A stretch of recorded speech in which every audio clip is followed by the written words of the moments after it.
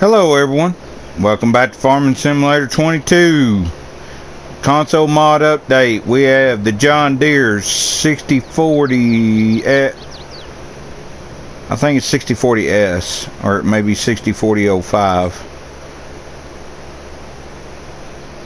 I want to say it's 6040, but there's two different ones. There's one with the enclosed cab, and then there's one without the enclosed cab. Figured I'd pull both of these out and show them all, but I tried to pull some of the other mods out and my game keeps crashing, so be very wary of the new mods that came out. But we'll go over to the mod browser and check everything out.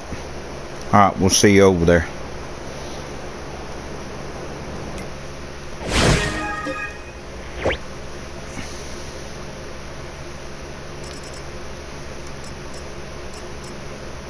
Alright, over at the mod browser we have the MLA T533145V. We have the Keverland iTrack X-Track T4, the Keverland iX Ticker, I guess, B18. I'm not sure exactly what those are. The Keverland Drill E-Drill, the Keverland 85112, the Agro PG225, and we got a PG220. We got the Crampon SB 230,070. We have the John Deere 7R Series 2018, the Case CVX, the Case Veteran Series, the Lizard Golf Cart. I wanted to get that out, but it kept crashing the game for some reason. The 298 trailer, hauler and stone picker for front loader. We have weight pack. We have buy pallets of raisins and grapes.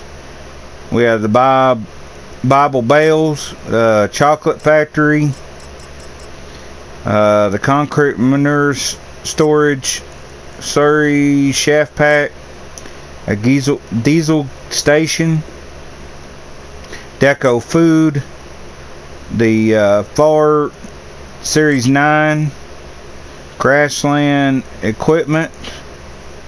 I don't know what that is. Oh, okay. Oh, it's different things. Okay. So it's a pack. Okay. We also have the 180-90. I tried to get that one out and it crashed too. So just be very careful with the new mods. Do them one at a time. The Class Tractor Pack.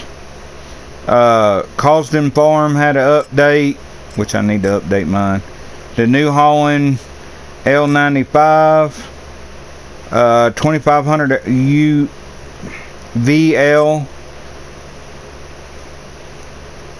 self-made trailer,